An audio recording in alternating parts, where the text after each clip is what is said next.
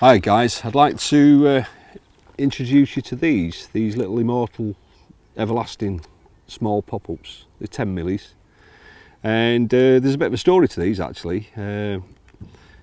I weren't so sure, because I've always made my own hook baits, about whether a small sort of plastic boilie would be suitable, so we had a go and I was testing them and very soon found that they were very good, and not just saying that, they are excellent. There's various colours that we do, you know, so you can have a mixed pack like that. These are unflavoured, by the way, and then this is my particular favourite. There's some flavoured ones. This is particular flavours a caramel one in the white baits. And there's a bit of a story to these actually. Me and my sons were fishing at Angler's Paradise, and we were fishing the Specimen Lake there, which hasn't got many fishing really, and they're up to about 34 pound. And my eldest son was only, I don't know, 12, 13, and he'd not caught a 20-pound carp before, so I'd been trying these and having quite a few fish, so I got him on them, and he had his first 20, which was 25-pound common one day. Following day he had his first 30, which was one of them heavily scaled sort of beautiful fish that Zig has down there, you know, with massive sort of apple slice scales. So he was quite chuffed, to say the least, because he'd had, you know, his first 20 and 30 as a fairly young kid. Anyway, it became apparent that when we used boilies or tried to use real food, we were struggling a little bit. Anyway, word went around that we were catching on these, and I'm not secretive or anything, so some of the lads who were fishing the main lake were struggling.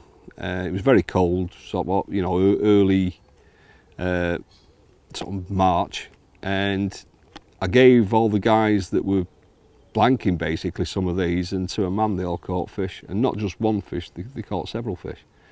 So I don't know why. I think it was because the water's like tomato soup and it's heavily coloured, and maybe it was the flavour and the colour combination and the fact that they stay consistently buoyant. They don't actually take in water and become semi-buoyant. They're there presenting the rig perfect every time, so they're well worth considering.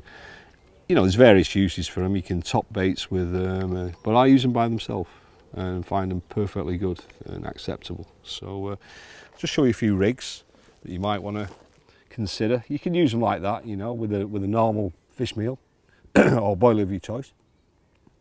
I tend to use them like that as a little visual thing in case the fish are high in the water. You know, you might have a perfectly good fish meal bait or whatever you're using that's not visual, and if the fish are higher up in the water moving past, they could easily miss it, so it's always a good idea to have a visual bait on the top to draw attention down to the bottom where you're fishing. So that's one nice little way of doing it. And as an aside, I suppose a lot of people use corn for that, but this is an alternative, and there we go. And it adds an element of buoyancy to the rig as well. This is what I was catching them down at Angler's Paradise, and a lot of other waters I might add. Two together, both pop-ups, so I had to use a shot net, and I was using a PVA bag with a few pellets in and chop baits and a little bit of corn and hemp that was covered in salt so it didn't melt the PVA, and that's all I was using with this, and worked fantastic. So give it a go, highly recommended.